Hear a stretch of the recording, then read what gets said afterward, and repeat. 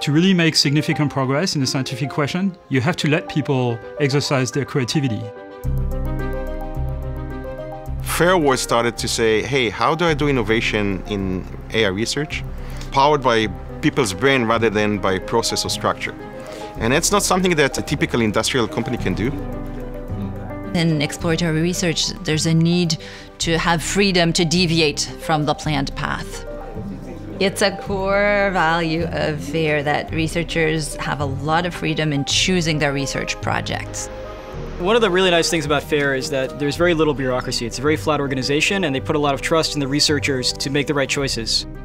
Sometimes you have a lot of ideas and you just want time to explore them. I find that here at FAIR, really management is a very supportive role.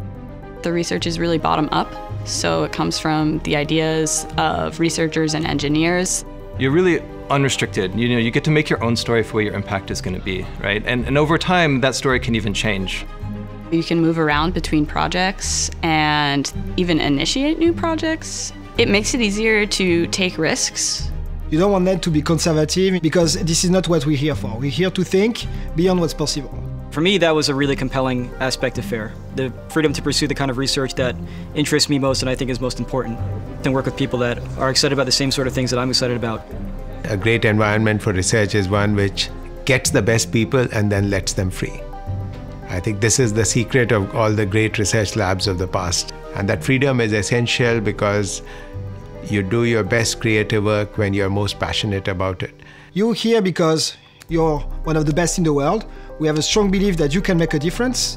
Show it.